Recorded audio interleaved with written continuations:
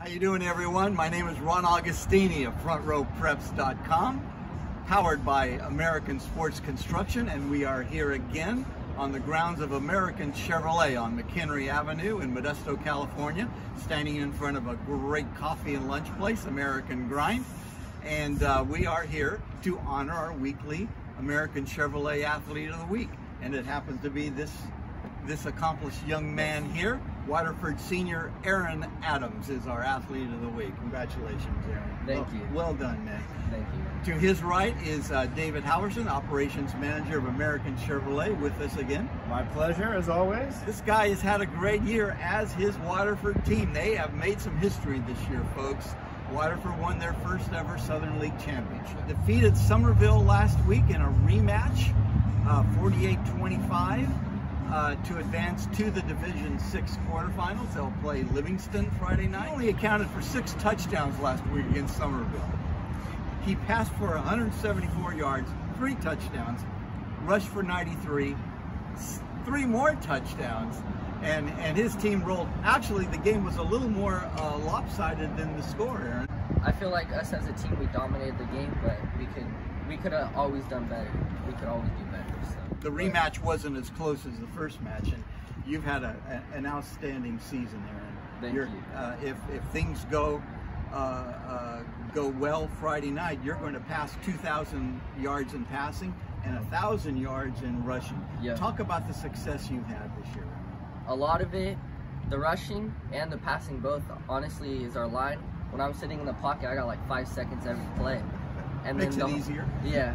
And then our holes just open up with me, Ryan, and Caleb in the backfield, how we're running. Mm-hmm. They don't know who's going to run the ball, and we all successful when we run it. I think all of us are over 5. When we get the ball, we all average over 5 yards a carry, so you don't know. And then our passing game, we have Hobby, Matt, Jose, everything's working out good, so that's... What a year.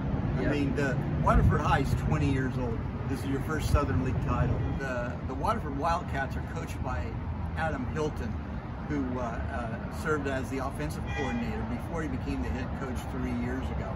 And they've had a pretty good run up to this championship.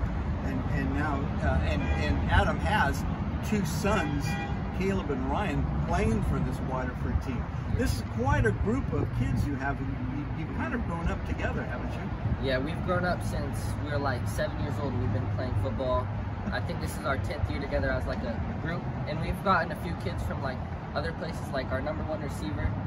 He started his freshman year, and he's at over 1,000 yards too, so he's falling out too.